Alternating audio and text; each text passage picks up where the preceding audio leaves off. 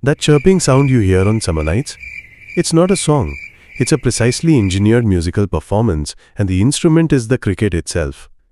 First, let's get this straight. They're not singing. Their mouths have nothing to do with it. The real mechanism is a piece of biological genius called stridulation. Here's the fact. Crickets make music by rubbing their wings together. One wing has a rigid comb-like structure called a bala sail. The other has a sharp edge called a kroba, scraper, nor ruge. When the scraper is dragged across the file, it creates a loud, high-pitched vibration. They are literally playing themselves like a tiny violin. But here's the kicker that will win any argument. You can use a cricket as a thermometer. Count the number of chirps in 15 seconds and add 40. That's the temperature in Fahrenheit with shocking accuracy. It's called Dolbear's law.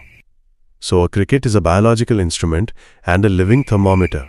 Now you have the facts. If this blew your mind, smash that like button. Follow Facto Fight USA and get the science that makes you unbeatable.